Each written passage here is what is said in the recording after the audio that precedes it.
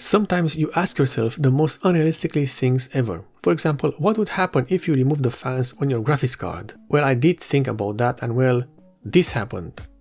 This is an MSI RTX 2070 Super Trio X graphics cards, one of the best models around, and all three fans have been removed.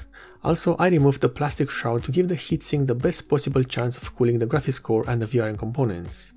What is left on this graphics card is the heatsink, which is contacting the before mentioned graphics core and the VRM components. Also, the backplate is left there, and in essence, the only thing that were removed were the plastics, fans, fan shroud, and especially the RGB plate on the edge. Testing is simple, no need for complex benchmarks. We first load Formac to heat up the graphics card, and we run the software for around 6 minutes at a time, with the ambient temperature set at 20 degrees Celsius.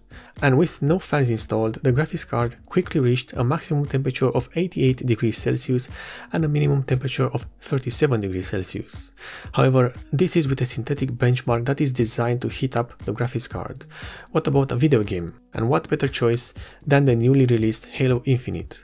In this game, the temperature quickly started to rise and stabilized at 83 degrees Celsius, with the same 20 degrees Celsius ambient temperature. And if we have the fans and fan shroud back on the heatsink, what do we have? First, with Formac, we have a maximum temperature of 65 degrees Celsius and a minimum temperature of 27 degrees Celsius.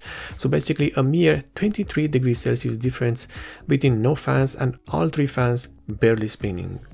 And what about gaming? In the same game and in the same part of the story, the maximum temperature reached was 63 degrees Celsius, a temperature difference that is in line with what we have seen while using Formac to heat up the graphics card. The first thing that we've learned in this is that the heatsink and the cooling system outside of the fans is well made, enough to be able to cool the graphics card with no direct airflow present. However, I will not recommend you to do this at all. Pushing the temperature can cause premature wear on the components of the graphics card, and believe me, in today's market, even a used graphics card is going to be a pretty penny. Another thing that we've learned with this test is that whomever designed the cooling system for this graphics card knew what they were doing and did their job well, so how about that?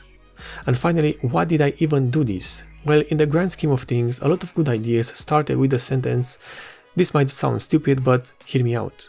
And nobody did this on a high-power graphics card, so I figured that it was a way for the universe to tell me that I was the one to do it. So I did. Now, why didn't I show you how to take out the fans? Simple. Because now that you have this video to satisfy your curiosity, it means that you should not mess with your graphics card at all. If your graphics card has load fans, you can simply create a custom fan profile with MSI Afterburner, but removing the fans, forget about it. Too many things can go wrong with it, and it's for the best that I didn't show you how I did it, even though it's a straightforward process of just removing some screws. I hope this video was useful or at least entertaining. I'm going to be going back to do proper reviews pretty soon, and that would be tomorrow.